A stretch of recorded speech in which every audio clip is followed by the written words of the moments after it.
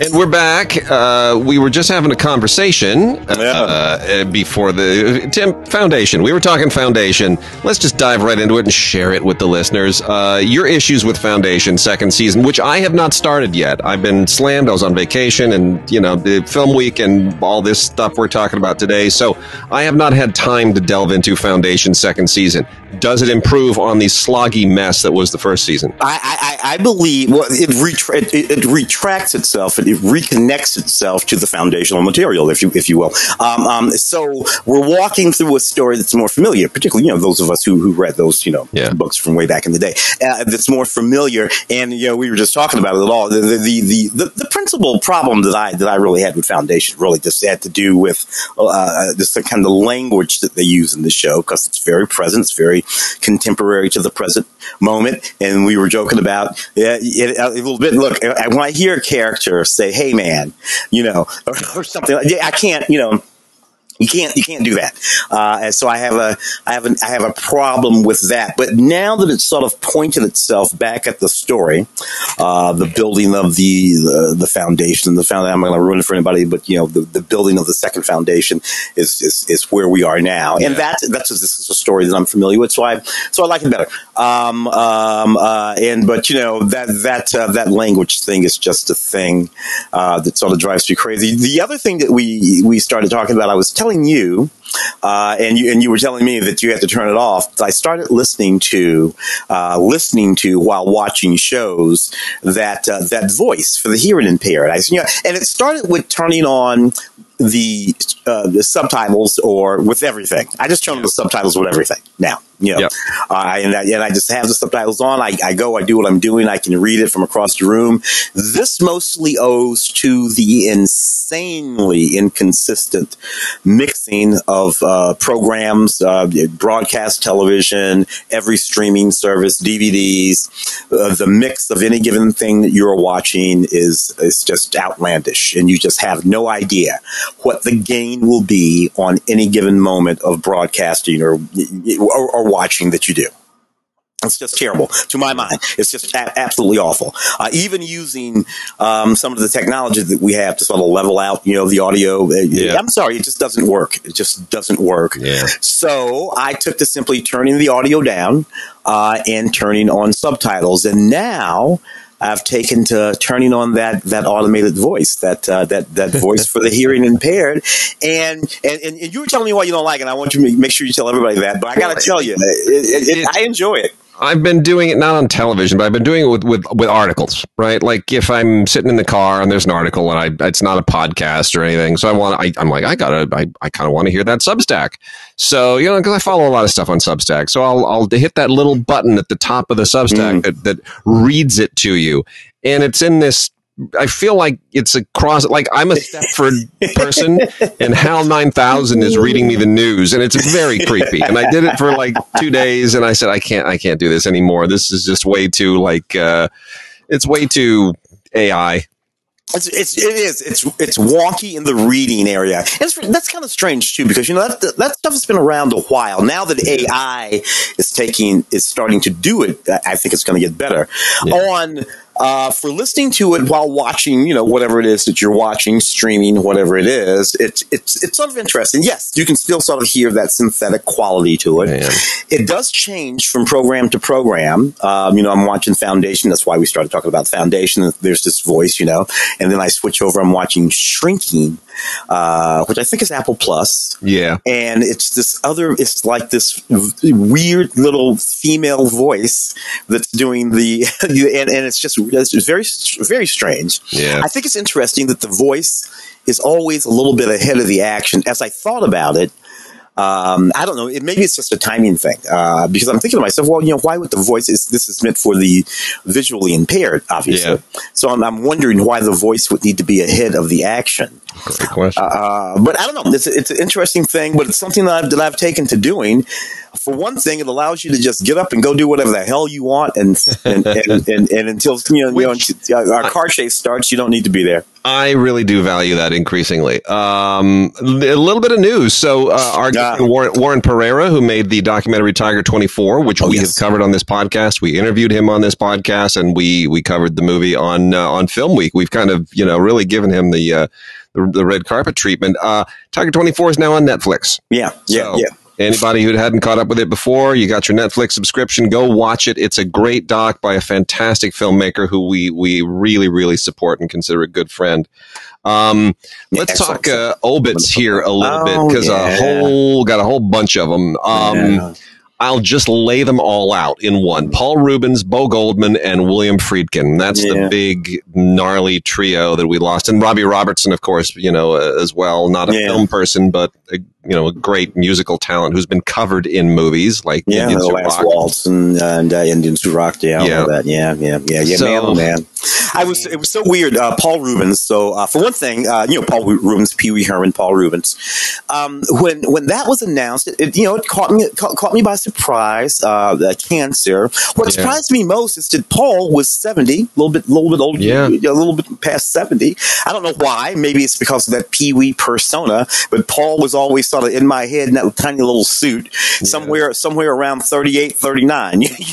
No matter what. See, as for me, for you, he's in that little suit. For me, he's in that little adult theater in Florida, getting arrested. That whole situation. A moment. Paul had a moment. Look, one of the things I was a big fan of Paul Rubens in his work and in his development of that character, Pee Wee Herman. I did not know that Paul Rubin had been on the Gong Show. The Gong Show that you and I grew up on. Using in the middle 70s, plus 60 times, more than 60 times on the Gong. And I watched the Gong Show, late 70s, whatever it is. I don't think I ever knew. I just saw. I didn't know who he was. I guess I just had no idea. Again, it's like going back and revisiting the electric company and going, oh, that's Morgan Freeman. What's he doing on the electric? I didn't know he was. A nice soft shoe there he's got. So, and it's like, this happens to me all the time where I'll go back and I'll revisit a movie. Like it happened to me after Mad Men had its run. I was watching, as I do every Christmas season, I'll watch Love Actually. I love Love Actually. And then it gets to the end and I go, oh, that's January Jones. Like, she was nobody at the time. It's a thing. It's just one of those things. Yeah. So anyway, it's a thing. But Paul, I did see him, a couple of times doing Nightmare Before Christmas live, recreating his original character in that. And he did wonderful work for Tim Burton. And he left a good, solid legacy. Pee-wee's a hell of a character. Well, that TV show, I think you and I were chatting, Pee-wee's Playhouse. Yeah. And everybody remembers Lawrence Fishburne, cowboy, whoever he was, Bob or whatever he was. Everybody remembers him. But I had forgotten that Jimmy Smits came through that show. Yeah. Mm-hmm. I had forgotten that and Patha Murkison, Law and Order and all those, homicides or whatever, these big heavy dramas, came through that show. I had forgotten all of those people came to that show. And Pee-wee reached out and tapped all of those folks personally. Get me some Lawrence Fishburne, get me some Jimmy Smits, because he knew that their range was much deeper and wider than what we had suspected, because he had seen them do all of these things before. And Pee-wee's Big Adventure is a very odd movie that lingers. It started Tim Burton's career. It took a TV character and gave it a big screen persona, a big screen profile in a way that almost never happens. And it's got some really priceless moments. The Large March moment is still one of the funniest things I think I've ever seen on screen. So It's all there. Beau Goldman. Let's talk about Beau Goldman for a second. One of the great writers of all time. No relation to William Goldman, but a legendary screenwriter in his own right. Melvin and Howard, kind of the one that we always point to, but many other great screenplays as well. Oh, yeah. One Flew Over the Cuckoo's Nest. And One Flew Over the Cuckoo's Nest. But I'm like you, though. Those little quiet... He's one of those working screenwriters from that early television age who, when drama was the thing, right? Realism was the thing, right? So he wasn't writing car chases. He wasn't writing anything to do with aliens. He wasn't writing. These were human stories and drama. So you get movies like Shoot the Moon. It was just about a marriage falling apart. Yep. Which was, weighty enough to have a full-size film. And you get the Flamingo Kid, man. Movies like that, that are just about, people, and dramatic Scent of a Woman, So anyway, that kind of stuff. Well, a great writer. If you're an aspiring writer, get hold of his screenplays and read the screenplays. Don't just watch the movies, read the screenplays. Read how he wrote dialogue, how he constructed scenes. Wrap your head around it. It's wonderful to use him as a benchmark. It really is. Man, Friedkin, what can we say? This guy came on like a firestorm in the 1970s, along with all the other 70s filmmakers. We can throw in Coppola and Scorsese and Spielberg and Lucas and De Palma and all of them who kind of came out of maybe the late 60s a little bit, but they really kind of defined the 70s. But Friedkin did it in George Roy Hill, probably another one. But Friedkin of that whole film brat generation is the guy who seems to be associated with the brattiest of it. French Connection was not your grandparents' cop movie. It was not the crime film that people had come to expect. It was, in many respects, it kind of has one foot in the blaxploitation genre a little bit. It's sort of there across 10th Street, 10th Street a little bit. But it's gritty in a different way too. It goes to Europe, and it's got, something that is kind of hard to put your finger on. And The Exorcist was the same thing. It was not Rosemary's Baby. It was not, the previous generation of horror films. It was something new and creepy and really just, it was all, you felt Friedkin's personality in these movies. You felt his anxieties. And what can we say that defined him for that generation? Well, look, I'm a film school guy. You're a film school guy. I love film schools. William Friedkin did not go to film school. William Friedkin was a dude who went to a war and he had jobs and he had life, and he came up through documentary filmmaking, and had to learn all of the stuff. He knew how to string a Nagara. He knew how to thread that 16 millimeter area.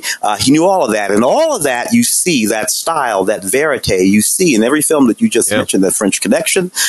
He didn't know how to make films, quote unquote, in the way that Ford and all of these people also didn't go to film school, by the way. But all of these folks who were trained in the traditions of the studio system, he didn't know how to do any of that, so he didn't try. He didn't even try. That's a great point. And I think the movie, the most underrated film of his that they have to revisit is To Live and Die in L.A. To Live and Die in L.A. Again, you watch that movie, it's like you're watching a documentary. The Sorcerer, which is, but you watch it, the tension comes from the fact that you feel like you're involved in the thing, because again, he brings the immediacy of that sense of verite, and I got to tell you, he didn't lose it. It's not like he lost it. The films changed, but he never really changed. He didn't. He was making Killer Joe is a nasty little number. That lives, that's only 10 years ago or so, and that's a nasty little number that lives in the present day. So there you go. Well, let's jump into some movies. I'm going to blow through some. We got a lot of great Asian titles here. Have not done a segment on Asian titles in a while, so I want to blow through some stuff that's really great. Korean film Project Wolf Hunting. These are all titles I'm going to go through right now from Well-Go. Project Wolf Hunting is basically kind of a Die Hard on a ship, bunch of prisoners, jailbreak on a ship thing, and they take over the ship. But it does this Korean thing, because Koreans love to mix up genres. They love to turn one thing into another thing.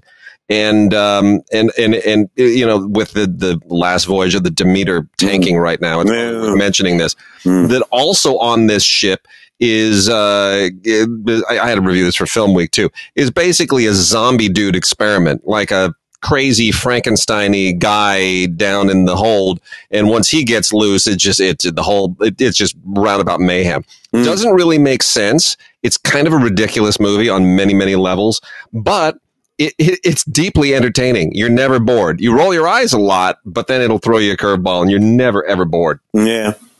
The Tank. Another, and gosh, these titles. No, really, it's just, so the, I don't even know how to sum this one up. This is, it's in English, first of all, if that assuages anybody. It's English language. And I'm not entirely sure what the backstory is on this, but this is about some people. Oh boy, I'll give the whole thing away if I get too far into it. All right, it is about a family who inherits a certain property, and there are family secrets associated with it, and those secrets emerge in deeply troubling and frustrating ways. So. It's a little bit like, oh boy, I don't want to call it a haunted house story. Because it's a thriller. It's a thriller about mysteries. And it's called The Tank, and the tank is not a military tank. It's like a hidden tank, tank. Like a water tank, water tank. So, give it a look. It's in the classic kind of Well-Go vein. About 10, 12 years ago, maybe less, that's Scott Walker film. And Scott made this film with John Cusack and Nicolas Cage. When you get Nick Cage and John together, and I think it was called The Frozen or something like that. And it was loosely based on this true story set in Alaska. And it's just interesting the way these folks' careers go. That's about 10 years ago, which might be the last time Scott knocked one of those things out. But he wrote it and adapted it. I got it. Vanessa Hudgens was in it. I remember that she was really young, and that was a really good movie, The Frozen. And but it was one of those ones that just kind of came and went. It was John Cusack and Nicolas Cage. Funny, the stuff that sticks in your head. Wow, just for no reason whatsoever. Totally. We got an utterly bizarre Korean film here called Alienoid. Again, Koreans love to mix up genres, so I'm going to do my best to explain what this is. So you got a couple of people from a previous Korean dynasty, like 1,000 years ago, who they're like, shamanic mystery men, and they magically, or maybe not so magically, transport themselves to the future, where they suddenly run into the problem of people who are like fighting a crazed alien that is basically like the alien, almost like the robot in the new Lost in Space. Oh yeah. So, it's fighting aliens, it's time travel, it's people from 1,000 years ago, it's people in the future, it's all of this stuff wrapped up in a story, which is beautifully made. Oh yeah. But do not think about it for a single solitary second, because the plot will unravel like a moth-eaten sweater. That's good. I'm sorry. The good-looking movies they make really great looking movies, full of a lot of good-looking people too. Yeah, I must say, and some of that stuff, and they make these movies for $1.95, but they look like they spent some bucks on them. Yep, it's for true. They get great production value out of this stuff. Absolutely top-notch production value. And then we have another Korean film called Night of the Assassin, which is just a straight-up kind of. It's a facsimile of a feudal Japanese samurai film, like a Ronin film, Lone Samurai kind of thing, except it's set in the same facsimile of Korean history. So it's a period Korean feudal action thriller. you get swordsmen and you get oppressed villagers and all the usual stuff. It's basically a Ronin movie. It is. It's basically a Kurosawa film, but it's a lot of fun. It's really well done. Night of the Assassin, A Final Mission. And then a bunch of these on a new series of them. They're all Hi-Ya originals. These are all movies that you can see on Hi-Ya, which is the streaming platform for Asian and martial arts and action films. And these are all from that deal. So these are all Hi-Ya originals. Starts with Fist of the Condor, which is pretty great. I thoroughly enjoy this. This is, it's all martial arts. It's all takes place in the wake of the fall of the Inca Empire, 16th century, and they just use that as a backdrop to invent a new martial art and have a whole lot of fighting scenes. But it's pretty great. The guy who stars in it, Marco Zaror, whom you've seen in the last John Wick film and a few others, great fighter. So it's super cool that he gets his own thing. I think he's Hungarian or something like that. Yeah, big guy. Yeah, big, strong. That chin. Got one of those chins. Got a young Ip Man movie here, as if we haven't had enough Ip Man movies. This has absolutely nothing to do with Ip Man's actual life story. This is just another one. This is trading on the title Ip Man. Throw that and some Wing Chun in there, and you're good to go. Probably one of the weaker Ip Man movies, but it's still got some decent fight stuff in it. They get, it has a number of scenes that justify it. The Grandmaster of Kung Fu is a whole lot of fun. This is a mainland Chinese film, but it has that Hong Kong style before it. And of course they have to tie it in with Ip Man here. The tagline on the back is before Ip Man. Before Ip Man. Now we're before. We've exhausted Ip Man's life, right? But now we're going before Ip Man. There was Master Huo. All right. Doesn't have quite the same ring to it. But, there's a lot of, as with a lot of Chinese films, a lot of anti-Japanese sentiment here. Yeah. The Japanese are the bad people here. It's going to be that way for a while. The non-king thing, man. What are you gonna do? Yeah, it's what it is. Anyway, it's Qing Dynasty fighting the Japanese and, lots of great martial arts stuff. We also have The Legend of Gatatkaka. And I don't want to emphasize the kaka. I'm sorry, but that's what this is called. The Legend of Gatotkaka. Gatotkaka. A Hero Awakens. It's a martial arts thing. It's a superhero thing. It's a little bit of Doctor Strange. It's a lot of the mystical martial arts stuff that we've seen before. There's an English language track in here, which you might want to take advantage of because otherwise none of this stuff will make sense. but yeah, it's got its moments. It's got its moments. They're doing superhero stuff a little bit differently elsewhere in the world. And then the last one here from the Well Go Well is Code of the Assassins. So this is another medieval swordplay thing, but it's more of the epic war. It's not in the samurai vein. It's in the vein of those period Chinese films, which are all about battling warlords and armies, and they're oftentimes Mongols. And in this one, it's about a young assassin who is caught in the middle of all of this intrigue and these palatial plots. And again, it gets a little convoluted. All of the various interacting parties and their cross purposes, but it's very well done. Production value is through the roof, and you wonder why can't all Hollywood films have that kind of consistent production value. Also, got some DVDs here from Film Movement, two of them also from Korea. One is a horror film called Seire, Seire, from Park Kang. This played at the Fantasia Film Festival. It is like all Korean horror, really, really chilling. It's a ghost story. And it gave me absolutely the willies. Very, very effective mood. Not on Blu-ray, only on DVD. And then another lovely film called Aloners. And this is a drama, and it's a really, really lovely Korean film. It comes with a great short film on it too, called "The Moths Will Eat Them Up." You know, this is kind of a.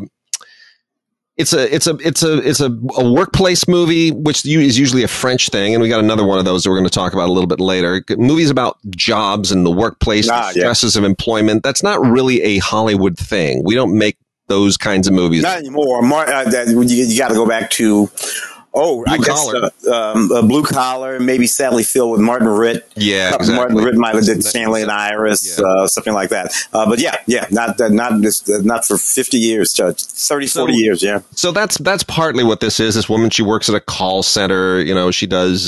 She just lives on the phone all day long, and she now has to train a new employee, and it's about friendship, it's about work, it's about all of these things that are kind of a microcosm of issues in Korean society. So really, and you know, how people do feel alone and they feel isolated because of the modern world. So Aloners, it's a nice little film. And then we've got a Thai movie called Cracked, which is Thai horror. It's a ghost story. Thai movies freak me out a little bit too. They do, because they always go to some weird village witchcraft thing. You know, there's always something about somebody who lives in a little hut somewhere in the mountains in the rain, and they've got a pot and they put weird they put bats in the pot, and then ghosts come alive and start eating people. So there's all kinds of weird stuff going on with ancient stuff. Anyway, this has some shots. I'm not even going to say some scenes. This has some shots that will just make you scream. Absolutely scream. Very, very effective. So anyway, it's called Cracked, and don't watch it with your family. Just telling you that. Getting down here. Oh, let me. I'm going to put a couple of the rest of the Japanese stuff on hold. Let me just go through the Hong Kong stuff real fast, because it's really great. So from Arrow. Got a lot of great stuff from Arrow, but first a couple of standalones. Hand of Death is an all-time classic. Comes with Mandarin and English lossless on it, plus Cantonese stereo. This is a 1976 Golden Harvest release, and it was not like a huge success at the time. It's a kind of a Shaolin Temple story, but man, it does have some great fighting in it. Really great stuff. Same thing for Warriors 2, which features Casanova Wong and Sammo Hung. Anything with Sammo is worth watching. This is also and this was Sammo Hung's directing debut, by the way. So you see, it's a great director in his own right. Better than Jackie Chan in many respects, I think. And then some great box sets. The Brave Archer collection. These are wonderful, wonderful movies. There are 5 of them on here. The Brave Archer, the Brave Archer 2, Brave Archer 3, the Brave Archer and his mate, and Little Dragon Maiden. These are absolutely terrific wuxia stories. It's a wonderful saga. All the stories are great. All 5 films are top notch. They've got a feature-length documentary on here as well, and audio commentaries, and it's all great stuff. It's a wonderful education in this film series, but in the wuxia genre in particular. I love the box covers for every single one of those. It's just beautiful graphic designs, so much energy and action. It's fabulous. And Academy Award winner Michelle Yeoh anchors the In the Line of Duty films, all 4 of them. Comes with a booklet as well. This is from the Fortune Star collection, and this is just an absolutely wonderful collection of films. You got to check these out if you can find them. I think this is increasing. This is from the 88 films library via Fortune Star. Anyway, the In the Line of Duty films are terrific. Cynthia Rothrock's in here as well. You know, anything with Cynthia and Michelle is absolutely to die for. It's fantastic. One of my all-time favorites, Zoo Warriors from the Magic Mountain. This was directed by Choi Huck. There's been another Zoo Warriors since, which he was also involved in.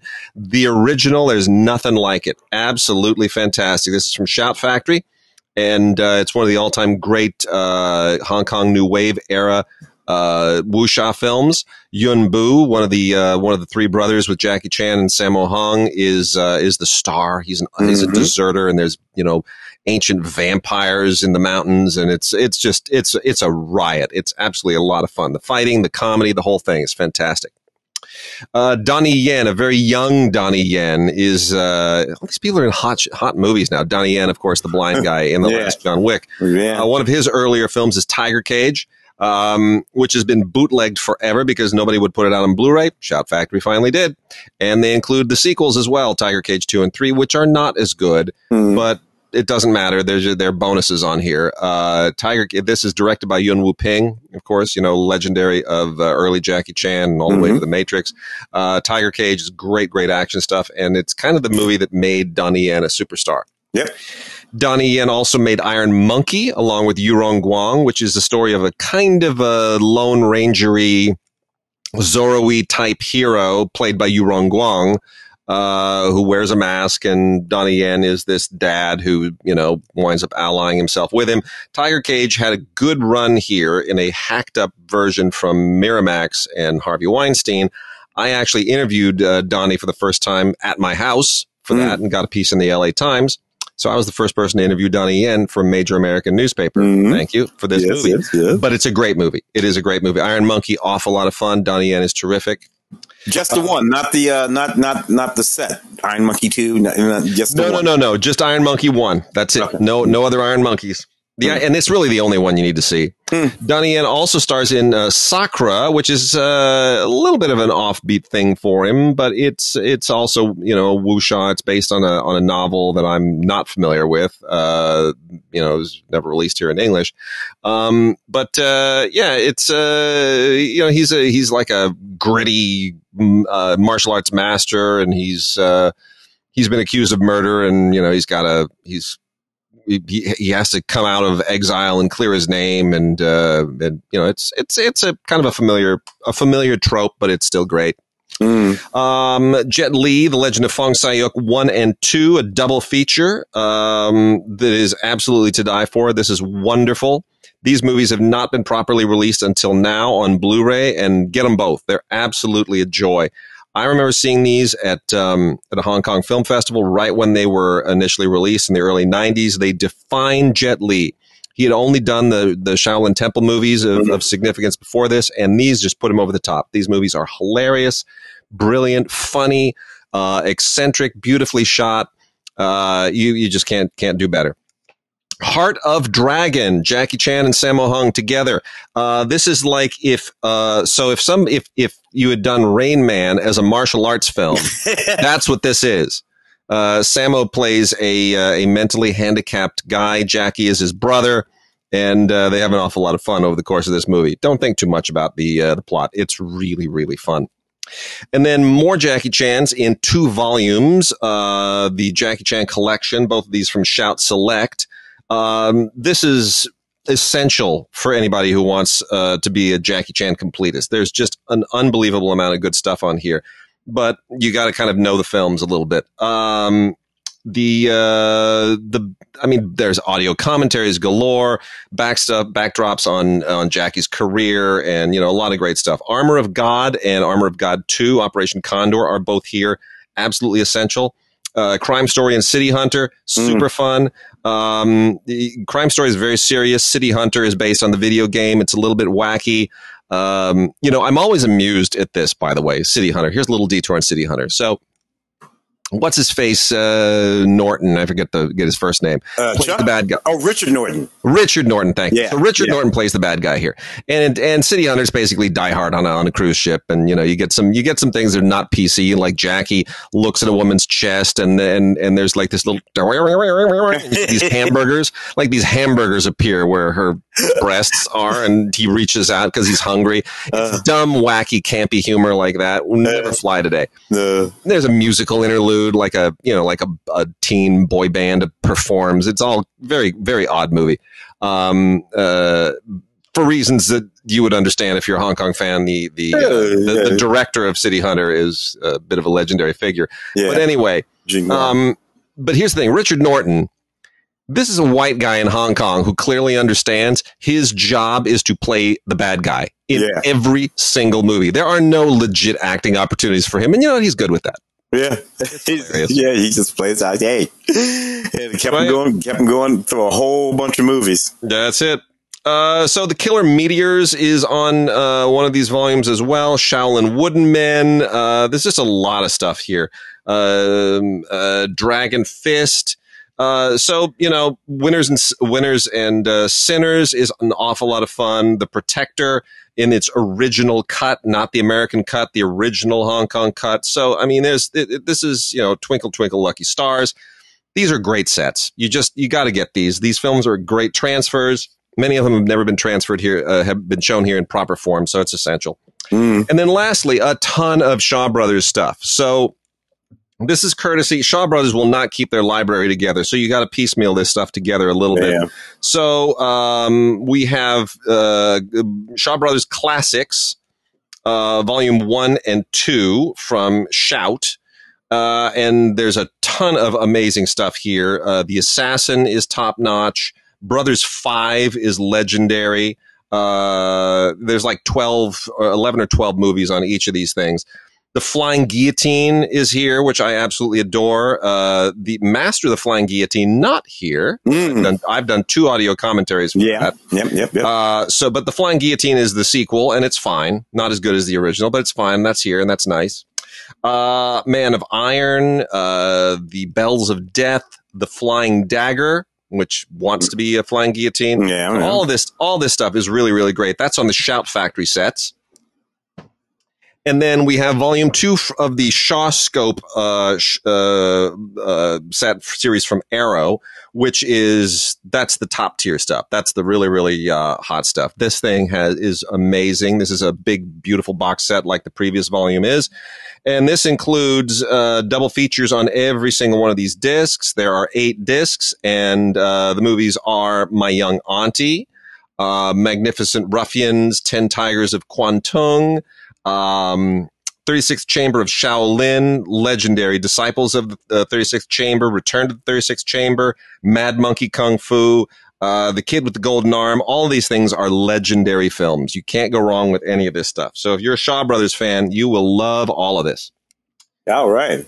And let me just pull out a couple of, hold on here. Couple of Japanese titles here. Hideo Gosha made a lot of great samurai movies and gangster movies. We've got Samurai Wolf 1 and 2. If you're a Gosha fan, those are really, really good. Also great from the gangster end of things is Violent Streets. So these are all from Film Movement. And then we've got Ultraman versus Red King, and Ultraman. This is from Mill Creek. This is a part of their Ultraman Battle Kaiju series, and this is the first volume, so there's going to be a lot of these. Ultraman versus Red King is basically Ultraman versus a really, really bad Godzilla suit. That's all I can. That's what it appears to be to me. I'm not a big fan of the Ultraman movies from that period, so I couldn't tell you. A more serious recent movie is Ultraman Shin, or Shin Ultraman. Excuse me. And the visual effects are basically still just as cheesy, but it's got a little bit more of a modern sheen on it, and it's you'll recognize some of the actors in here, like for example Kimio Tamura, who was in Drive My Car. I'm sorry. That's the character. Yeah. The actress is Hideyoshi Nishimura, I guess. Oh my gosh. Anyway, it's the actress from Drive My Car. Yeah. Who stars in it. So you'll recognize her. And Warm Water Under a Red Bridge. Tim, did you ever see this? I don't think I did. Okay. So Shohei Imamura, who has won 2 Palme d'Ors at the Cannes Film Festival, made this. What year was this? I can't even remember what year it was. This is like 20 years ago. Yeah, it's 2001. So I saw this and I reviewed this for Box Office at the time. This is a weird, surreal, wonderful fable. It's magical, but it's a totally, totally creepy movie. And it connects. It's mystical. It is clearly symbolic. I don't know that it's based on anything ancient, but it all takes place in a small village. And without giving anything away, there's a woman who her reproductive system is connected in some respects to the stream in the village. Mm-hmm. I can't tell you how or why. It still doesn't make sense to me, but when it is poetic the way that it is all executed in a very creepy and weird way. But it is a very unique film. And then Japanese filmmaker Naomi Kawase, a couple of films from her, Still the Water and Radiance, both of which are very, very beautiful and poignant and poetic. Wonderful filmmaker. Those are, if you're a fan of Kawase, these are worth checking out. Again, the films are Radiance and Still the Water from Film Movement. An anime film turned live action called Whisper of the Heart. Totally bizarre. I don't get it at all. It's got some sweet acting and a cat, and otherwise I've never seen the anime. I don't think I want to after seeing that. Koreeda, beautiful, wonderful filmmaker of Shoplifters, which was Oscar nominated. Miyazaki is one of the writers of that. I was just noticing that Whispers of the Heart movie. He's not a director, but he's one of the writers. He was one of the writers of the original anime. Yeah, interesting. Yeah, I don't know. This thing's I don't know it either, but yeah. It's a little bit odd, but it is what it is. And then the Koreeda film Broker, which is lovely, absolutely lovely. Kind of continues some of the themes that he started in Shoplifters, and Song Kang-ho, the great Korean actor, is the star, and it's really beautiful. This never got a great release because of the pandemic, but it's worth rediscovering right now. Broker, it's beautiful. Yeah, one of the ones I talked about on Film Week. Very good. It's good, right? It is. It's really good. And then the last two are basically. Japanese gangster movies. Yakuza Graveyard finally gets its Blu-ray premiere. Hasn't been out before. Kinji Fukasaku, the great gangster film director from Japan. This is an epic film. Yakuza Graveyard. Just trust me, it's amazing. And then Game Trilogy, which includes the movies The Most Dangerous Game, The Killing Game, The Execution Game, all starring Yusaku Matsuda. And it's just good, solid 1970s, late 1970s era, gangster crime stuff. Great era for Japanese cinema. The movies are tough, not overly graphic, and you'll have a lot of fun. Really, really well written, but they're straight up kind of noir genre films and beautifully, beautifully shot. And that's it for the great Asian titles. So let's talk about new stuff, television, 4K. You tell me. Just real quick, if you don't mind popping over to the Arrow, just because there are a couple of movies in there, Last Starfighter and all the rest of the world, from the 80s and 90s, the early days that I really, really dig, particularly Last Starfighter, Nick Castle's film. Which I happened to, there was this wonderful documentary series called In Search for Tomorrow.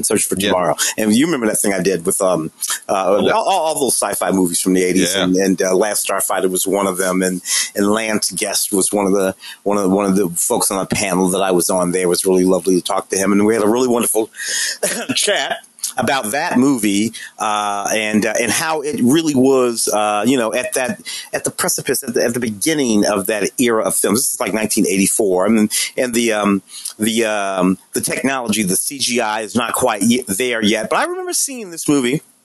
Catherine Mary Stewart and Lance Guest and all the Daniel Harold, and really, really thoroughly enjoying it, and thinking it was a whole lot of fun. This movie has been talked about for a remake for a while, and I'm not sure you could capture the magic of it, because it was a moment when video games were innocent. Like, video games now are so sophisticated that we expect everything to be kind of like Ender's Game isn't even realistic now. Like, everyone expects, like, I could totally defeat an alien empire because I've been playing whatever game, and people will take it seriously. And the idea of a kid who goes to the arcade and is good enough at a video game that qualifies him to engage in intergalactic battle, that was amazingly sweet and innocent on an E.T. level kind of wish fulfillment thing in the 80s. Yeah, it really was. Yeah, exactly. A lot of fun. Anyway, so that was one of the ones there that I really, really sort of dug from way back then. And then Mallrats. Look, say what you want about Kevin Smith. Every now and again, he got one right. This is one that I thought that he got right. I think that this film really does capture the zeitgeist of a moment, 1990, whatever the heck it was, 2, 3, 4, 5, with Shannon Doherty and Jason Lee and Jeremy Lin and all of these sort of folks from that period, including those characters that Kevin and whoever that knuckle is. But then through the film, who you got? You got Ben Affleck walking around before he became Batman and everything else. Jason Mewes, that's the guy. Yeah. And you still got Stan Lee. He shows up in one of those solid Stan Lee moments, that he does, and just all that cast of characters. I had forgotten that. Oh yeah, he's in there. He's forgotten that. That whole thing. So anyway, this was one that malls are gone. There are no more malls. So one day in the future, the title of this film won't even make any sense to some people. True. That's so true. Waterworld, same year, 95. Yeah. Kevin Costner's big, gigantic movie, such a huge movie, so much anticipated for this film that they built an entire the theme presentation at Universal Studios here, for the film, which long after the film flopped at the box office, that Waterworld theme, it's not a ride, it's like a presentation thing, which I attended many times, was still there. And I have to tell you, Waterworld is a film that, it took a good kick. Kevin Reynolds directing. Yeah, they were saying Road Warrior on water. And all that kind of stuff. I remember thoroughly enjoying this film at the time, and in the many years since, having, when it pops up here, it pops up there. It gets me to sit down and watch it for a little while. It's a very energetic film. It's a lot of fun. And Dennis Hopper is just having a damn good time in this movie. He really is. And it's worth noting, Waterworld, Mallrats, and The Last Starfighter all on 4K. These are their 4K debuts from Arrow. One other one from Arrow, not a 4K. It's only Blu-ray, but make quick mention of The Assassination Bureau, which is a super fun film that has been out a few times, but never with all these, never looking as good as this and with some of the extras that this has. It has a new audio commentary with Sean Hogan and Kim Newman, and a 30-minute appreciation by broadcaster and historian Matthew Sweet, which kind of puts this thing in its context. For those who don't know, this is I don't want to call it a superhero movie. It's kind of like a Mission Impossible-y sort of thing that is set in 1908, just before World War I, based on a novel that Jack London never finished. And it was published after he died. But it's really, really, it has a really fun vibe to it. Diana Rigg and Oliver Reed and Telly Savalas, all people who have, a certain genre identification for us. And, it's great. Diana Rigg plays a very early kind of suffrage, activist, and she, discovers this secret group called the Assassination Bureau, and they've been around a long time, and all the pieces start falling into place, and it's really quite fun. Oliver Reed is really has a lot of fun with this. It's one of his most enjoyable parts. So, Assassination Bureau. Diana Rigg. Anything with young Diana Rigg, forget about it. Any Diana Rigg. Yeah. What do we do? We can do Criterion. Criterion, if you don't mind, because there are a few there. I was doing After Hours, for instance, is at the top of that list. And Criterion, After Hours, Martin Scorsese's film, and I was talking about something, and this movie came up. Oh, I know what it was.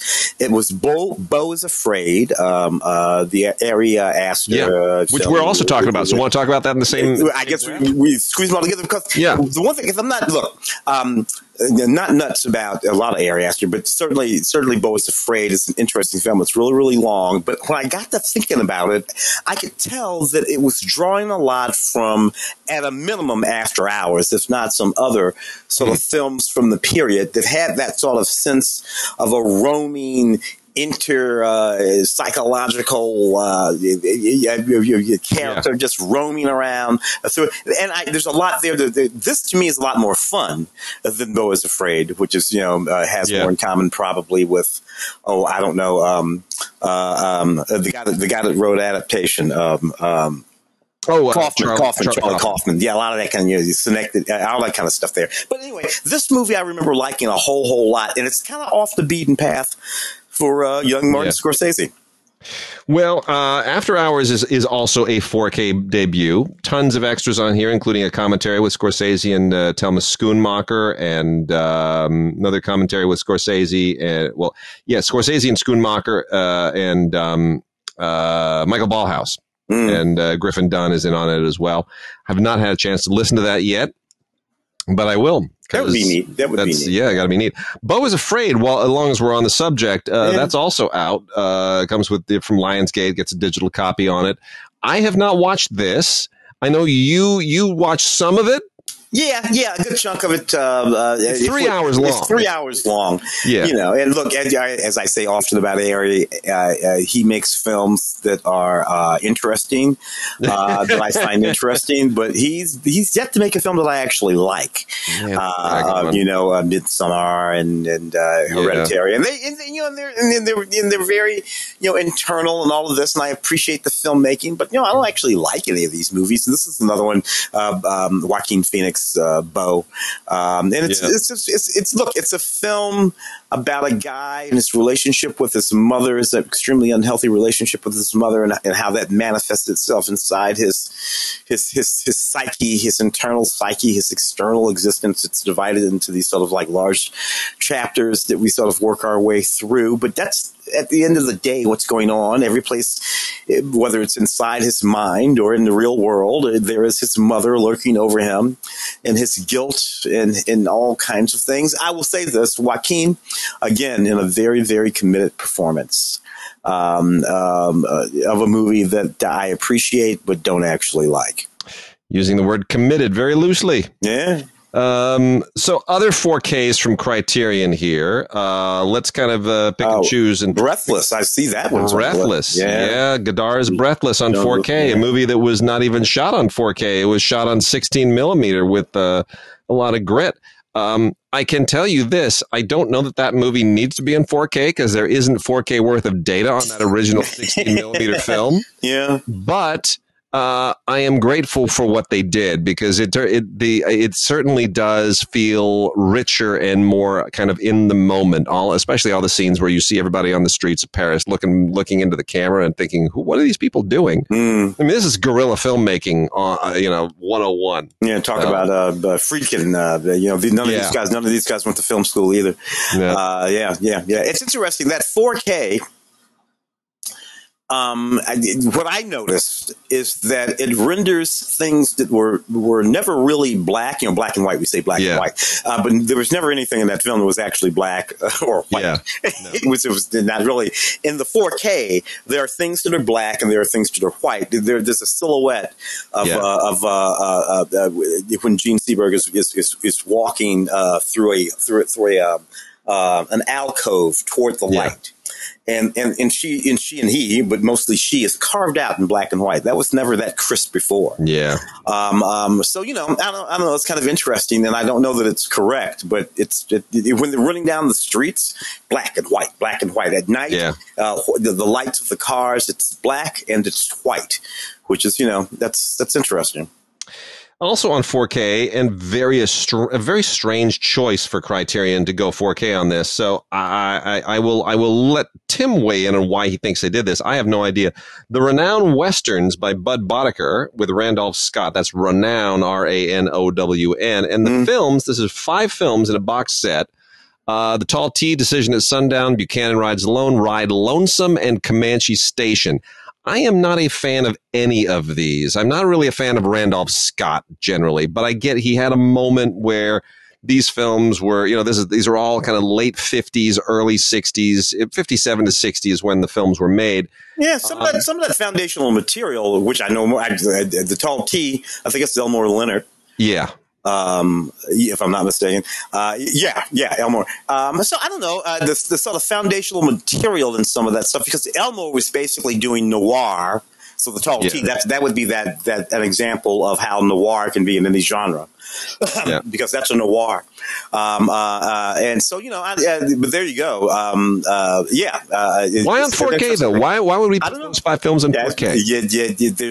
There's a lot of saturation in some of them, but I don't know. It's a good question. It's a good question. You crank up to Da Vinci, but it's not like it's not like these were ever Technicolor or anything like that. No. Well, anyway, we also have Thelma and Louise on 4K. Ridley Scott kind of stopped doing genre stuff and became a real filmmaker in the eyes of a lot of people with this movie. They thought, wow, it doesn't have aliens, or it's not futuristic. It's not, kind of action-y. It doesn't have that genre-y thing that he's being associated with, because he had done prior to this, pretty much it was, The Duelists, which was, dual, kind of still an action sort of thing. Alien and Blade Runner and Legend. And, suddenly he's doing something that is just a legit drama. Boom. Real filmmaker. Yeah. A lot of great extras. Script. Yeah. Documentary in here that features everybody. And, does this film hold up? Tim, does it hold up for you? Well, actually it does. This is really one of my favorite films of 91. I guess it's 91. It's 30 years old. Oh yeah. You're there, Callie Corey there, and, Gina and Harvey. And interesting that for Ridley Scott, you think of Ridley Scott, and what Ridley Scott turned out to be was a woman's director. Yeah. Obviously Ripley, Sigourney Weaver, and in this film here and a few others, you wouldn't have thought that about Ridley, but when it comes to Ridley, that's what he turned out to be, a woman's director. Even that film that he made with the one with Adam Driver and that's really that's really her film. So does this hold up in a certain sort of way? Culturally, does it hold up? That's really the question, right? Because culturally, over the years, this film has taken a beat down, and then it kind of had a cultural comeback, in sort of the post-Me Too sort of movement. So it's an interesting sort of thing. I always was feeling it way back in 91, but it's interesting to see how the culture sort of puts a film through the ringers in some ways. Akira Kurosawa's Dreams in 4K is a wonderful thing. This is 4K and Blu-ray combo, and it is a wonderful thing. I first saw this film projected. It was shot in HD. It looked ugly. It didn't look the way it needed to look because it was HD and they transferred it to film, and all the technology was a little bit wrong. It's been very beautifully cleaned up. Wonderful. All the colors are vibrant like they were not at the time in 1990. And, what a lot of people remember most about this is Martin Scorsese playing Vincent van Gogh and disappearing into his own paintings. And you're like, wow, Martin Scorsese directed by Kurosawa. Who knew? There's a great audio commentary on here by Stephen Prince. Really, really beautiful. It contextualizes everything perfectly. And then a documentary by Catherine Cadu, who's was a longtime translator for Akira Kurosawa. Great interviews here. Bertolucci is interviewed, Inarritu, Hayao Miyazaki, and Scorsese. Really, really good stuff. So a lot of great extras on here. I'm still waiting for a big old Kurosawa box set, but in the meantime, 4K for Dreams, which is a series of vignettes based on his actual dreams. Like Kurosawa made these little short films about his dreams. It's interesting. Yoshiro Honda, not usually credited with some of the writing that he did on some of those sequences there, which I always thought was sort of interesting. But yes, his dreams. I hope they correct that in that box set and they talk about a little bit about Yoshiro Honda's connection to I don't know, but I will absolutely check. And the last of the 4K criterions is One False Move, Carl Franklin's One False Move, which introduced the world to Cinda Williams and Billy Bob Thornton, and Bill Paxton came of age. Cinda Williams was in the Last Call, that little bar film that my friends shot at Lacey Street, where I was wrangling extras. So got to meet Cinda Williams there. She was the femme fatale in that film. One False Move is a seminal movie, and yet It's kind of forgotten. Carl Franklin's directing career went back to TV not too many years later. Billy Bob Thornton doesn't really show up much anymore. Yeah. So why should, I mean, I've been trying to figure this out. This is such a seminal film, but it didn't create a huge amount of momentum for everyone in it. Not like it would if it were today. Well, it was a momentum for the moment. You know, and I knew a lot of these cats back in, this is 91, and you know, there they were. Oddly, Billy Bob, who had been acting, you know, I think he was on a sitcom or something like that, and he had, I think what had he done? He had written something else. I can't remember what it was, and you know, and then Billy Bob had that career as an actor and a director. What did he do? Sling Blade. He did Sling Blade and whatever, and then he would be in these big old movies, Armageddon, and I think he pops up in Oliver Stone's U-Turn. It's this really weird thing that went on with Angelina Jolie for a while that we've all forgotten about. You remember Billy Bob and Angelina? That was a whole thing like that. And, you know, but, you know, you have these sort of solid workaday folks. Michael Beach came out of this movie. Like you said, Bill Paxton came out of this movie. Cinda was in Spike's Mo Better Blues a year or two out of this movie. But, and, you know, and then it just sort of, it's an interesting kind of thing. But today, this gritty little movie, which was really considered along the lines of like, what's that film? Straw Dogs. At the time. Peck and Paw. This was considered a sort of peck and paw moment, right on in '91. That's how intense some of the stuff that happens at the top of this movie. Well, Carl Franklin is only 74, considering that Ridley Scott is 86 and directed Napoleon. Somebody should be throwing some great work at Carl Franklin and letting him make some great movies again, because he's one of the best directors of the last 30 years. The last three criterions here, not on 4K, but on Blu-ray. There is Beau Widerberg's new Swedish cinema, which includes the 4 films Elvira Madigan, The Baby Carriage, Raven's End, and Adalen 31. Elvira Madigan, really the only one there that I'm particularly fond of and that most people are familiar with. But, you know, Widerberg or Widerberg, however you want to pronounce it, certainly was one of the hallmark Swedish directors in the 1960s, alongside Ingmar Bergman and a few of the others who came out of that school. So, you know, that's a nice box set. Wayne Wang's Dim Sum, a little bit of heart. Nice little low budget movie that helped, along with Wang is Missing, not Wang is Missing. Chan is Missing. Yeah, Chan is Missing. Along with Chan is Missing, launched Wayne Wang's career. And Dim Sum's a really sweet film. So, I mean, I like later Wayne Wang more than the early stuff, but you certainly see where he's coming from with a lot of this. And The Watermelon Woman by Cheryl Dunye, which is also on Criterion Channel right now. You can watch this on the channel too. You know, this is a terrific movie from 1996. What happened to her since then? Well, she has a career in television. You know, you look over there, you'll see her, L Word and all that kind of stuff. This film here, you know, at this particular moment in time, it's funny because I think you and I and Ray, our buddy Ray Green, had a conversation about whether or not she would have been considered a part of the LA Rebellion. Exactly. At that time, that sort of late 90s. What would that be, like right before you, right after you at UCLA? LA Rebellion kind of starts just before me. It's around 83, 84 that it starts, and it kind of sort of ends in some people's minds around 1990, which is when I was there. So it's you know, it's an imprecise thing, but the actual filmmakers who were part of it, they basically span late 70s to about mid 80s. That's when their work is there. So it's I would include it personally, because I think that if nothing else, she is a descendant and offspring of that movement, and certainly pays homage to it. But I get why it's a you know, a question mark. So, well, certainly in terms of the gay and lesbian cinema, it'd be foundational there for sure, for whether or not, interesting. But now, really, really great movie, and I'm glad it's getting the Criterion Collection treatment. That's really great. I am too, and especially because it ties into a performer from the 1930s who was known as the Watermelon Woman, which is this wonderful kind of the mystery at the middle of this, and it's It's really great. It's a terrific film. It really is. It's a really strong independent entry. Another from a decade that was just filled with them.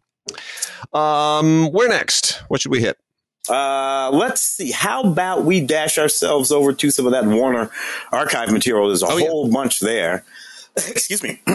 And then check out some of that. The Courtship of Eddie's Father. Is that the series? The complete series? No, that's the original Vincent Minnelli movie. Okay, the Vincent Minnelli movie. Okay, fantastic. Yeah, no, that's the. So here we go. Let's plow through it. The original Vincent Minnelli movie with Glenn Ford and Shirley Jones. Yeah, yes. Really interesting because, you know, the idea of broken families and single parents was a thing that was really only being explored in the 1960s. And there were a ton of those TV shows. We talk about it, right? I mean, the 60s had, you know, the Brady Bunch combined two of them, and there's Family Affair and the Andy Griffin Show. And My Three Sons and all that stuff. It was like a thing, man, for a while. It was. Yeah. Ron Howard, I had forgotten, played Eddie. Yep. And because you always, when I think of this, I always think of the television show, you know, Bill Bixby. Yep.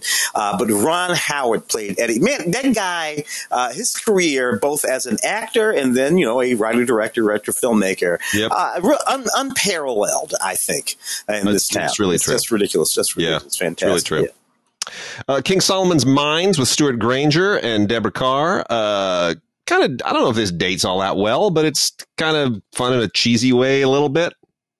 I don't know. Yeah, a little on the heels of the Indiana Jones movie doing whatever it did. Yeah. It's kind of interesting. It's sort of that, a sort of inspiration for that, this. We got Ruben Mamoulian and directing, you know, Greta Garbo in one of her very final films as Queen Christina. I would say just watch it because of Garbo. If you haven't seen Garbo, it's just, there is a thing about her. I don't know what it is. It's just, she's icy and she's compelling and she's sexy in a way that was not visible in movies at that time. It's just, there's something about her. There really is. Yeah. It's interesting. I'm looking at her next to a picture of Gal Gadot now. You know, obviously both young. Garbo would have to be young. I think she would act when she was like 36 or something. People forget how much longer she lived. You would see Greta Garbo roaming around, you know, old Greta Garbo roaming around the streets of New York in the 80s. Yep. Because she owned all this property on the Upper East Side. And she would just be roaming around being Greta Garbo. And if you didn't know who she was, and you wouldn't if you hadn't seen her since, in 35 years, you wouldn't have known that that's Greta Garbo. She did that for years and years and years. And there's a great Sidney Lumet movie called Garbo Talks with Ron Goldman and Anne Bancroft, and I dearly love that movie. I love it, and people just diss on it. Dory Sherry, great producer, great old indie producer, did The Boy with Green Hair. Oh, yes. Back in the day, and this is such a popular film for so many people, and I just don't get it. I have never gotten it. I just don't. It's like this weird kind of nuclear age, pre-civil rights era attempt to create a metaphor, which for me just doesn't work at all. And Joseph Losey directed it, and I'm inclined to think the only reason anyone remembers this is because Losey directed it. Yeah, Losey. You got young Dean Stockwell. Roaming around this movie, he's the kid, and so you know, it's if you watch it today, Barbara Hale is in this movie. She's a Perry Mason's secretary. It is sort of a neat sort of walk down memory lane in that sort of way. But you're right, Dwayne Hickman is in this movie. But you're right, it's an odd little movie that's a reference to all kinds of things. So yeah. What are you gonna do? Hey there, it's Yogi Bear. Really nothing else to say about this. This was a feature-length Yogi Bear movie, and it overstays its welcome a little bit, but back in the day, I thoroughly enjoyed it. So there is now the feature-length Blu-ray of Hey There, Yogi. It's Yogi Bear. The original Women in Prison movie before Jonathan Demme started doing them is Caged. Yeah. Caged was quite a thing in its day. In 1960, I think this was 1950. 1950, yeah. It's the John Cromwell film, right? Yeah, yeah. That's the one. Yeah. Yeah, I mean, Eleanor Parker and Agnes Moorehead and Ellen Corby, who was later on the Waltons. Everybody, you know, nobody had done a women in prison movie. I guess I got to give them credit for it. It's not. I don't think it's that great, but you know, it's Dangerous When Wet, a great Esther Williams movie from MGM. You know, it's an Esther Williams movie. It's you know, it's a little schmaltzy. It's a little melodramatic. You're really watching it just so that you can see Esther Williams do some Busby Berkeley style water dance with Tom and Jerry. That's really all it is, and that's, you know, there it is. I mean, you know, it's just another one of those movies. Helen of Troy is maybe the only decent movie ever made about the actual Helen of Troy story. It's a little cheesy. It's a little bit sword and sandal-ish, but it's directed by Robert Wise, you know? So that's worth something, right? Absolutely. Oh, you, Robert Wise, you get me? Star Trek, a little Star Trek, a little, Yeah. All right. Well, that's, you know, so yeah, nice cinescope story of Helen of Troy. No one's done another one since. Glenn Ford, Broderick Crawford, and Gene Crane in an MGM Western called The Fastest Gun Alive, which is perfectly fine. You know, it's a good, solid Western, and Glenn Ford, who is, you know, graduated from my high school. Good, solid Western guy. I don't know if there's much else you can say about it. Joan Crawford and David Bryan in The Damned Don't Cry. Joan Crawford totally holds this down. Better movie than I recall it being originally, but it's still kind of a hard-boiled B-level noir. So absolutely, you know, absolutely. Yeah. Hang on with that. That's the Angel Face there, Olive Priminger's film. Oh yeah. I remember liking that movie a lot. For one thing, it's Robert Mitchum and Gene Simmons, ridiculously beautiful Gene Simmons, Angel Face. Speaking of which, that was a really, really good movie. I love that one a lot. And produced, you know, Preminger directed it for Howard Hughes. Howard Hughes was from that Hughes moment. That is a good film, and you know, anything with Mitchum and Howard Hughes was into Gene Simmons too, I think. Yeah. A couple of Academy Award Best Picture winners here. The original Cimarron, based on the Edna Ferber novel, by many considered to be the worst Best Picture winner in history. I think that's being a little cruel. It's about the 1899 Oklahoma land rush, which is kind of also the subject of Far and Away, the Tom Cruise and Nicole Kidman. Yeah. But you know what? I mean, it won Best Picture because it has a huge epic land rush moment in it. And everybody looked at that and said, "Holy cow, how did they pull that off?" And in the early 30s, that was a big deal. Yeah. So I mean, Cimarron is an important historical artifact. A little more important is the Broadway Melody, which was also a Best Picture winner, and I think a very, very deserving one. This was Harry Beaumont's MGM effort, which was one of the first big musicals that really kind of showed what musicals could do and what they could do with sound, and kind of trying to open up the capabilities of movies. And they would repeat it again and again and again. Broadway Melody at 36, Broadway Melody at 37, Broadway Melody at 38. Oh, man, they made a ton of these. Yeah. So this is the original Broadway Melody, and it is a nice artifact. It really kind of holds up in some interesting ways. Yeah. Let's talk for a second about The Old Man and the Sea, the Spencer Tracy adaptation of the Hemingway. Yeah. John Sturges, you know, great widescreen director here. We know him from things like, you know, the Dirty Dozen and, you know, a lot of other great movies. Does this capture the book? Because it's been a long time since I read the book. Oh, well, you look, it's very presentational and traditional, but I suppose the book is too. So to the extent that something, you know, can capture the book in that way, I would say that it does. You know, looking at this, it's really fun. It's so you can see the matte paintings, you know, back there. True. You can kind of see all that stuff there. So the sense of dire in this is sort of gone. But on the other hand, you know, in that presentational sort of form, Spencer Tracy doing that sort of accent thing that he's doing there. So, you know, but it's a moving movie. I kind of like it. You know, a musical that tends to get overlooked a lot is from the early 40s. DuBarry Was a Lady. And this is before she was on before she had her own TV show, Lucille Lucy, Ball yeah. had a moment where she was on the verge of being a musical movie star. And she is the object of affection for, are you ready for it? Red Skelton and Gene Kelly. Mm-hmm. They're fighting over Lucille Ball. Very, very peculiar little bit of casting there. Tommy Dorsey and Zero Mostel are in here for the ride. Arthur Freed produced it. Roy Del Ruth directed it. Good, solid MGM bunch of people.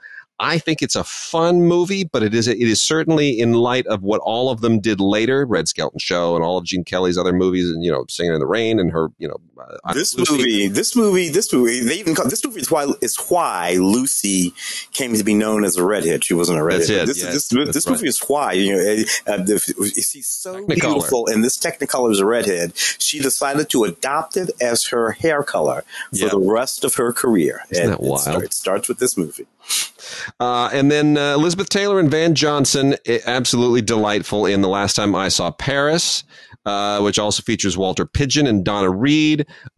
Good, solid melodrama, good, solid MGM melodrama from the early 1950s. Very much in the moment. The fashion is so 1950s. Just seeing Donna Reed and Elizabeth Taylor in those great 50s fashions is just terrific. Yeah. But yeah, it's a little bit, it's a little bit in that Peyton Place mold. It captures the moment of the post-war malaise and post-war hope all at the same time, and it's set in Paris, for crying out loud. You just can't go wrong with this. Richard Brooks keeps everything from getting a little bit too melodramatic. It's based on an F. Scott Fitzgerald story, but very loosely adapted by Brooks and the Epstein brothers. But I think it's perfectly wonderful. I think it's a great film, and it ages very, very well. It sort of it suggests the kind of work that he would go on to do. He did a lot of writing, Richard Brooks, but he would go on to do. It's kind of like what we were talking about with Friedkin, this sort of really realistic sort of thing. Yeah. As a director, and they would become more and more realistic. So you get your Elmer Gantry and you're In Cold Blood, and before you know it, you're looking for Mr. Goodbar, which is just like absolute realism there. And this sort of walks into that path. Let's hit a few of these new movies, because there's some good stuff to make mention of here. Are You There, God? It's Me, Margaret. I didn't think made enough at the box office, because I am not a girl. I have never been a girl. I don't know what it means to be a girl. But I hear that this book is like the coming of age book and has been for over a generation. And they have a whole piece of this movie where a lot of famous people just go, oh, I read it when I was 8. I read it when I was 12, and it saved me, and it defined life for me. And it's like, you go, holy cow, what am I watching here? And it is darn good. It is darn good. I really, really love this movie. And it's weird that I loved it. The film is set, it's set in the era when the book was referencing. Yes, I put it like that. That would be that. Yeah, that's correct. It's set in the era. Bloom moment, Judy Bloom 60s, 70s moment. Yeah, and I wonder if that has something to do because obviously that's with why it didn't quite connect with a contemporary young lady audience. Good point. The equivalent of because these girls, you're looking at, I'm looking at, I enjoyed it too, but then again, I'm from this era. I'm not a girl either, by the way, but I am from this period, and all of this rang true to me with respect to my big sister and folks like that. I think everybody in this is great. Rachel McAdams, Abby Ryder Fortson, and Kathy Bates, 3 generations right there, mother, grandmother, and daughter. I think they're all going to be in the running for some kind of awards consideration, and I think this film will come back at awards season, and people will rediscover how wonderful it is. I do hope it is remembered. That would be great. Yeah. Sisu is an absolutely bonkers Finnish film in English. Takes place at the end of World War II. The Nazis are on the run. They're going into Finland, and they're wrecking everything in their path, and they make a very big mistake. They find an old guy, a crusty old Finnish guy who's on a horse, and he's dragging a bag of gold with him, and they decide to try to steal his gold. Oh, no. What they don't realize is this guy is like Mad Max, Dirty Harry, and Batman rolled into 1 times 10, and he decides it is going to be the end of them and the death of them, and he's going to get his gold back and make them pay. And this old guy is just not to be believed. This movie is brutal and gory. It just to the nth degree. How long before this is? What would this be? Who's going to play this guy in the English? Oh, in an American remake? Oh yeah. Who's going to play this guy? 'Cause I'm sorry, this is an American remake. They'll probably just nowadays they'll just dub it and put it on Netflix. Yeah. But who would have? Because it's just really that good. I don't know. I mean, I would have seen, it would have been Clint Eastwood 20 years ago, but not Clint today. It would have been Nick Nolte 10 years ago. Charlie Bronson 40 years ago. For sure. Yeah. I don't know, but man, what a crazy movie. I'm also a big fan of Fool's Paradise. Charlie Day wrote, directed, stars in. Nice throwback. It's like being there. You love this movie too. We had fun with this. Yeah. It's like being there crossed with Chaplin and Keaton and all the rest of the great silent comics. And it's about this hapless homeless guy who doesn't utter a word in the whole movie, played by Charlie Day, who literally stumbles into movie stardom. Yeah. And somehow it just works out for him. This movie is absolutely hilarious. And Ken Jeong plays his agent and manager, who also stumbles into discovering him.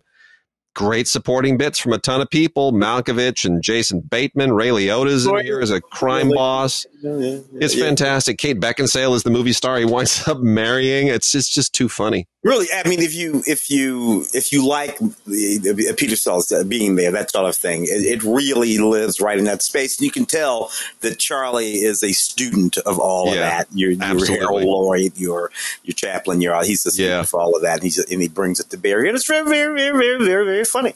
Yep, it is really funny. There are a couple of laughs in here that just sent me over the edge.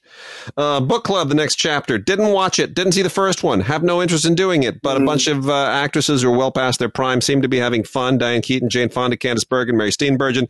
And I have been told that in this edition of Book Club, the next chapter, nobody actually reads a book. Hey, look, I'm not going to talk crap about any. I guess we'll call them senior. Actresses, performers, getting a chance to star in movies. I know that women within the range of these women love these movies. They do. I know they love seeing themselves up there on the screen. They love seeing Don Johnson, who I think, by the way, is too young for all of these broads. you old cradle robbers, you. But nevertheless, so what I say about these movies is, hey, give the ladies what they want. Asteroid City. What'd you think of Asteroid City? Look, man, you and I have experienced the entirety of Wes Anderson's career.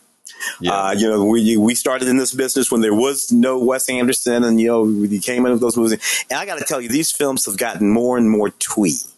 Now, and particularly if you think about that first film, Bottle Rocket, right? Yeah. There's nothing twee about that film at all. It's a nasty little Jimmy Conn half gangster movie, And then, so now I appreciate what Wes does, but sometimes I feel like he is just, dude, you have got yourself in that little egg that is the universe in which you create this film. This film is a play set within a film that's on a television show. So we're watching this play about this place called Asteroid City, which is it's just this whole thing.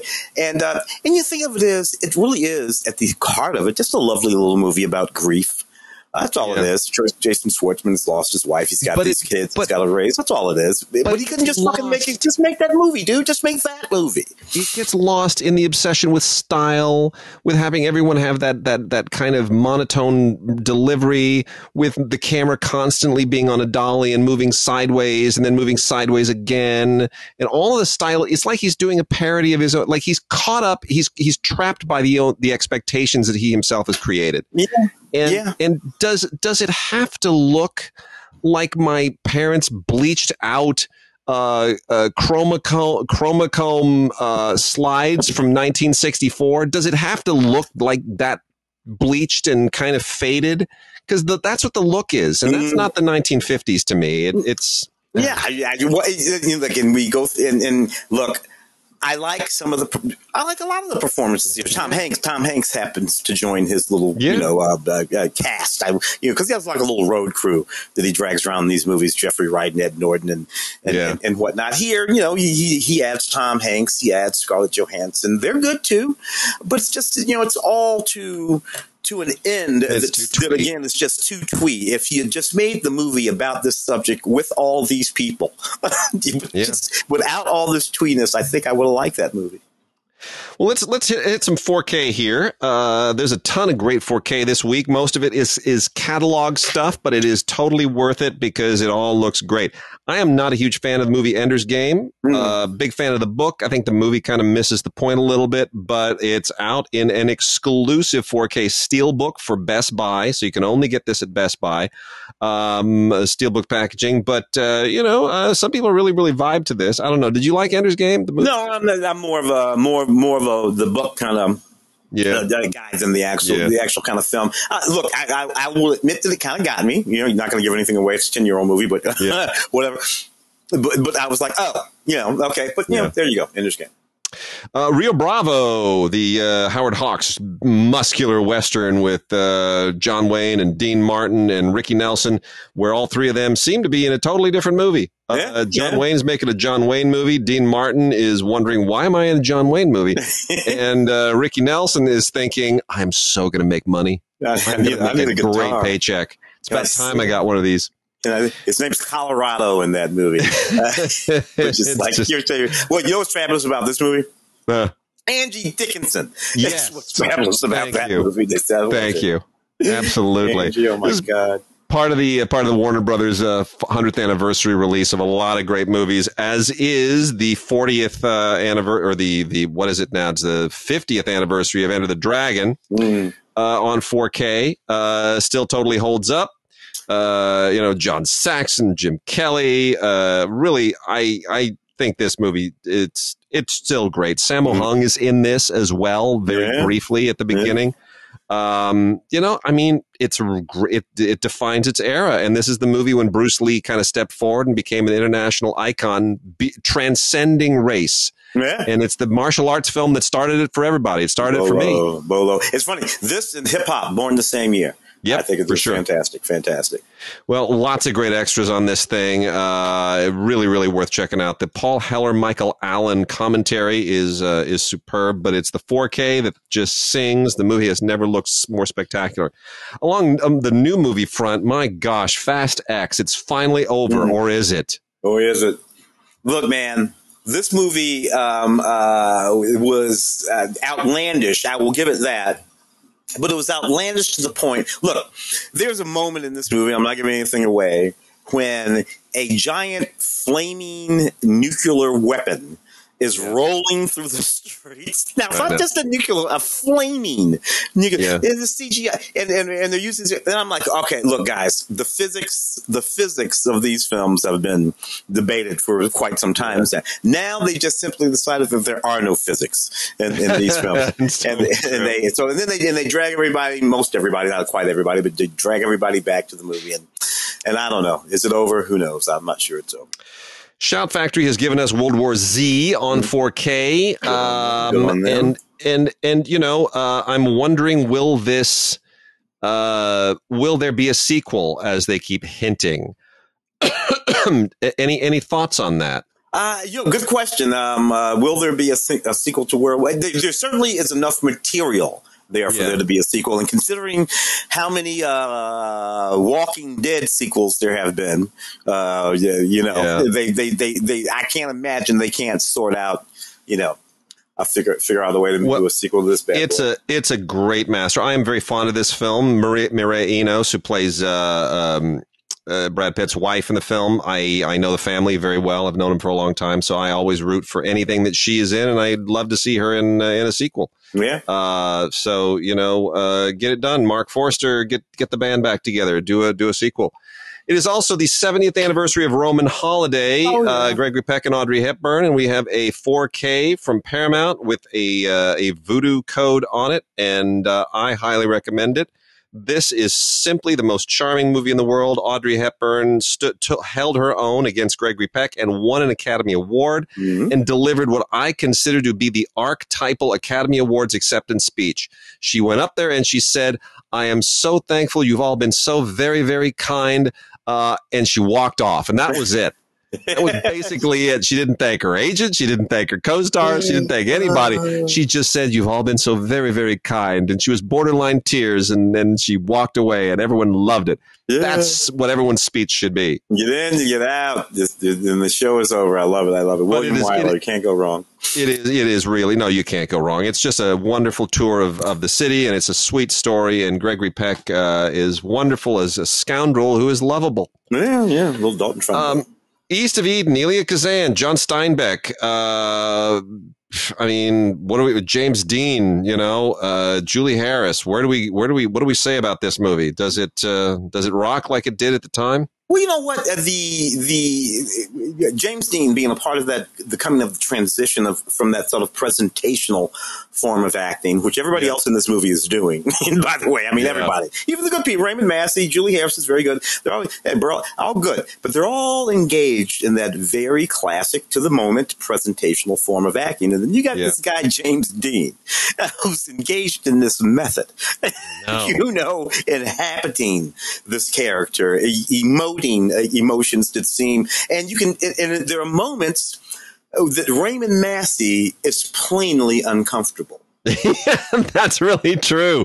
I've never given that any thought, but you're right. You can tell in those moments where Massey almost feels like, what have I gotten myself into? Like, what the hell is going on with this kid? Is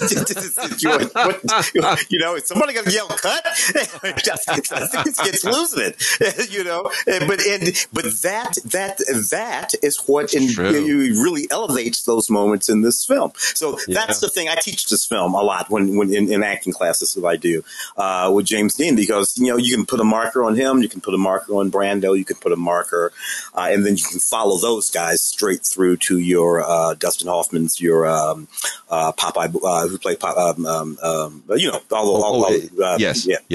those guys. Gene Hackman. Thank you very much. Just walk right through. You know what else is a landmark in method acting? Ferris Bueller's Day Off.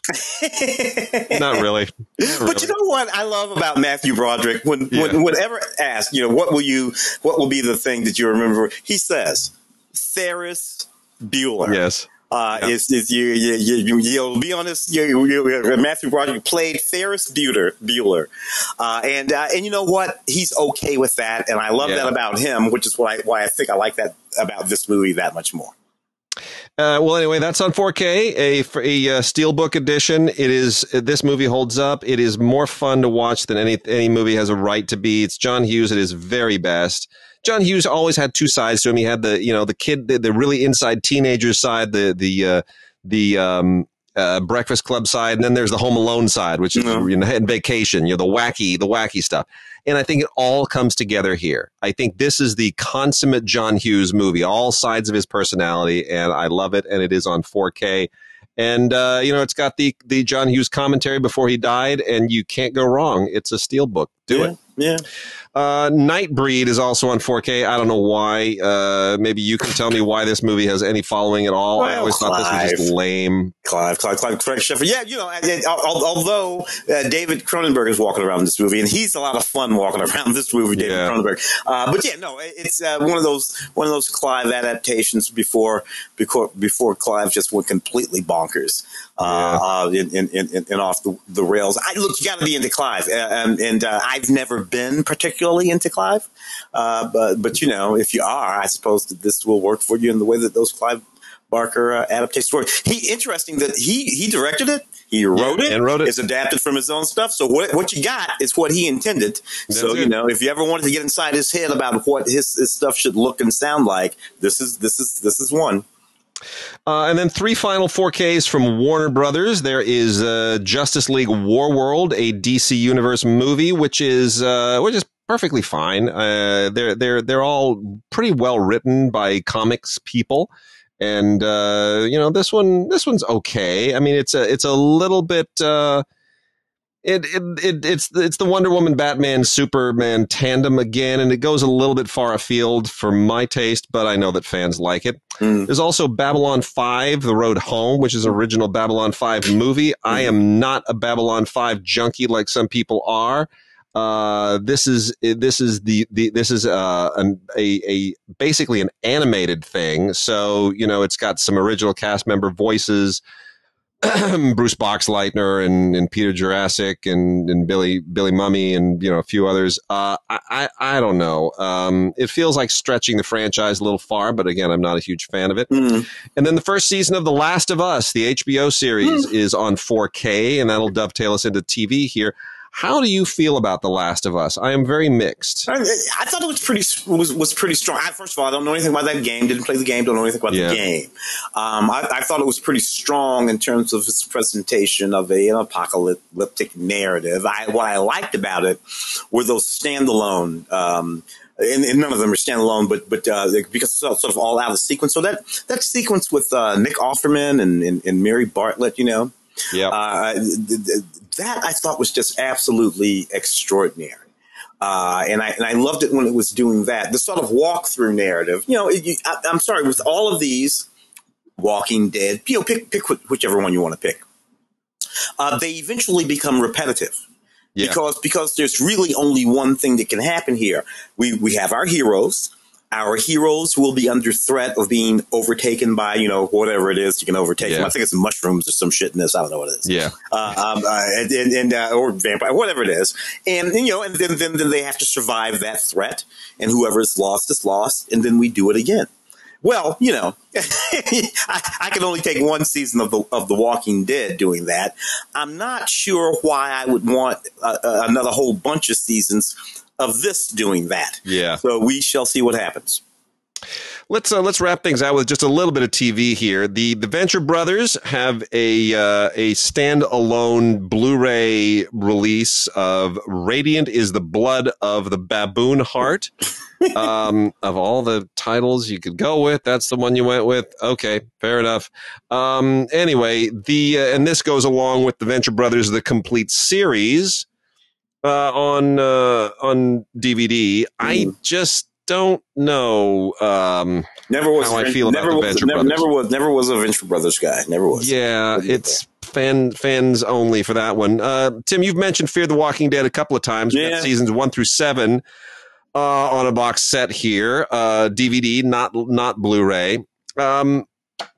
People should buy it. Not. What do you think? Well, the one thing I will say about Fear the Walking Dead, and and again, I was a Walking Dead guy, but Fear the Walking Dead does in fact have at the center of it some really, really, really, really, really good performances and some excellent actors. So that's what I like about Fear the. Excuse me, Cliff Curtis is in there. You got Coleman Domingo walking around there. You got Lenny James walking around there. So that's what I kind of like. Jenna Elfman is even walking around there. She's good at it, by the way.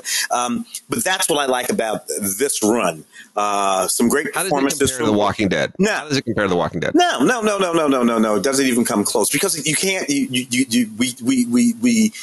do not have the opportunity to build up that character allegiance thing that's going on because what they're doing in this is engaging you, and then I don't want to ruin it for anybody, but nobody makes it very long. Yeah, nobody's making it to the end in this, but that's because that's the way this is constructed. We're going to bring you in, and we're going to kill them off quick. That's what's going on. And then we got a couple of animated series that could not be more different. The complete 2003 TV series and television movie of Teenage Mutant Ninja Turtles. This is the original series that basically started everything, and it's perfectly fine. Yeah, it's perfectly fine. It's a certain kind of animation. I think it feels fresh in ways that the 27 other series that they have done since have not. The voice casting makes sense. So, it's worth for nostalgia buffs. That's a good one to hang on to. And South Park, seasons 21 through 25 in a box set. They're doing this now, apparently, 5 seasons at a time. I think it kind of makes sense.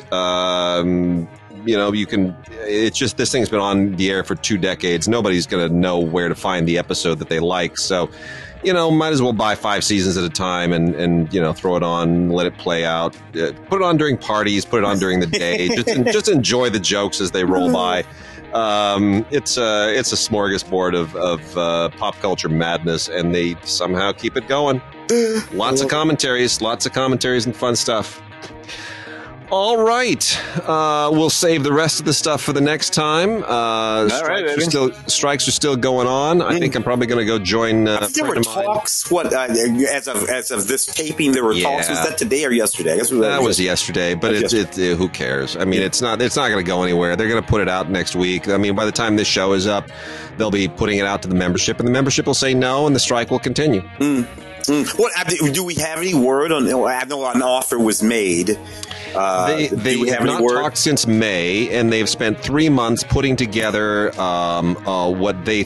This is my prediction. They put together 3 months worth of divide and conquer proposals. So they're trying to figure out what can we offer certain smaller constituencies of the Writers Guild that will peel them off, so that the guild will not be on strike anymore. They're going to try to peel out so that, showrunners will give them a little something, and then these writers will give them a little something, and these writers will give them a little something, and that way everybody will feel like they're getting something, but they'll cave on the AI. They will cave on the pension fund and the residual and the data stuff. They're trying to divide and conquer. That's my prediction. I don't think it's going to work. All right, interesting. We'll talk about it next time. All right. Yeah, we'll see what happens then. Wow. Awesome. All right, Tim, have a good week. We'll see everybody else next time. Okay, brother.